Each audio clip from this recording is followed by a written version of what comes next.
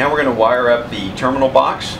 That's all the wires that come from the extruder, and the wiring schematic can be found in the owner's manual.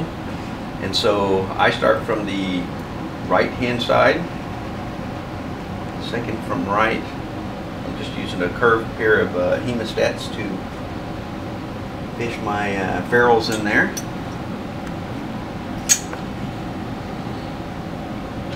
The first one is that I installed is the black one. Just kind of snug it up. The second one will be the red one. These are the fans, so it's a double black and double red. That goes right next to the black ones.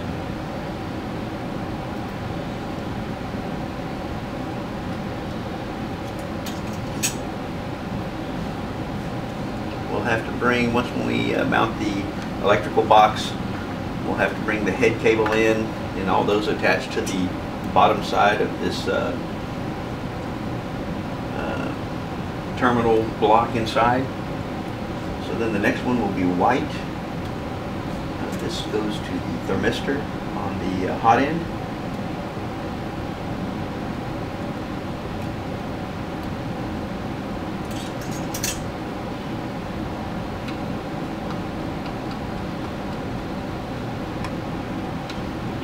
Then it's gray,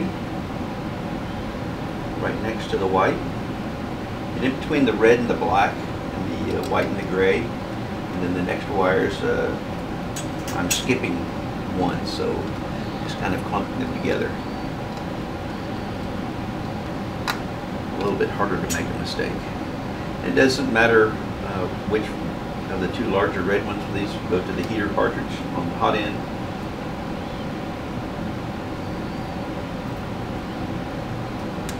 A little bit more difficult to put in.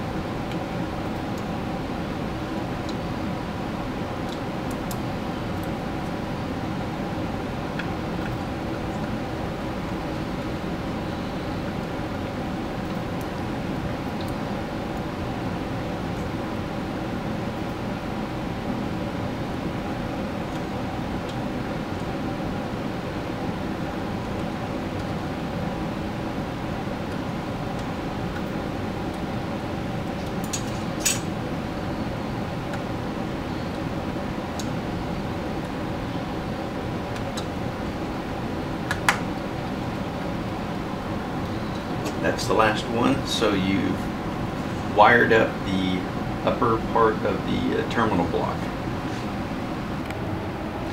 So we've laid the cables into the panduits here, and we're going to feed the head cable into the terminal box, and also attach the extruder motor wires here. So the EXT is for the extruder, and you'll just attach that to the motor like that. We have the flex gland that's on the terminal box, and I've already taken the top part of the flex gland and fed the wires through it.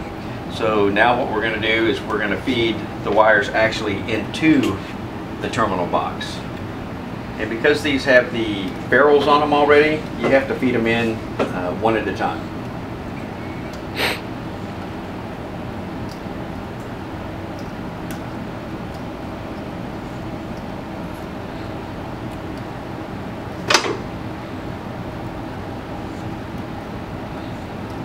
So there's 6 wires in this head cable. And I try to push the other wires off that we already did from the extruder back, so they don't get mixed up and tangled within themselves. So all 6 wires have come through, and I pull the white insulation through, get the flex gland, start screwing that on, and when you tighten it down, it's actually going to crimp the insulation of the head cable down, so it actually stays in place and you can't pull it out. So that's the installation of the head cable to the terminal box. We've installed the motor cable and the head cable to the extruder assembly on the bridge rail here, and the next thing I've done is I've paired the green and brown, the blue and white, and the red and black wires.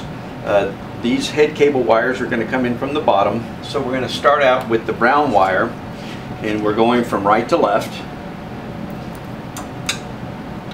and you have to loosen the black wire that it's going to be paired with, because the ferrules are going to overlap within the bus bar there. When you put them in, you shouldn't see any metal of the ferrule.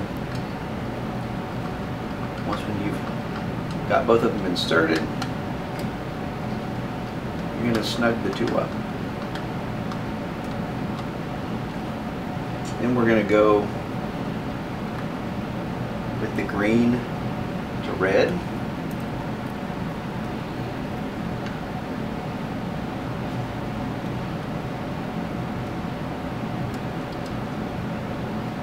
Once again, you might have to finesse this a little bit, because you might push the ferrules on the upper part of the bus terminal out. And I can hold the bottom one, so that's why I tighten the top one first. Then our next one is going to be white, and the white one is actually going to pair up to the white one on the top. So the brown and the green go to the fan, the white and the blue goes to the thermistor, and then the last two, red and black, are going to go to the heater cartridge.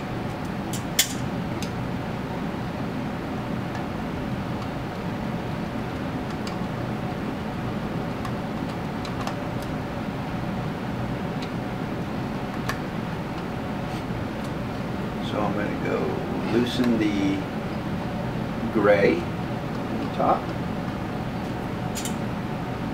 and install the blue to the gray.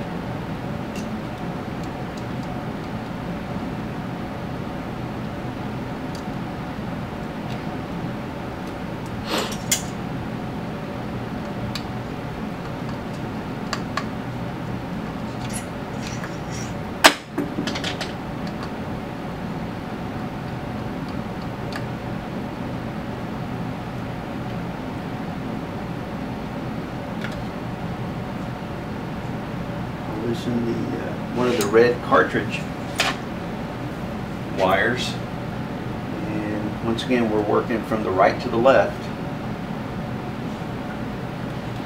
So black is going to go to this one.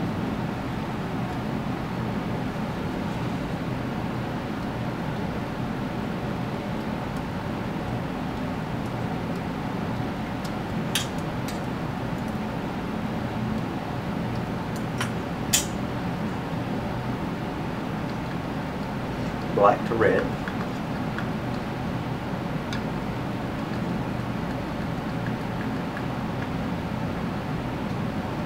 And our final red, far left, we're going to go red to red.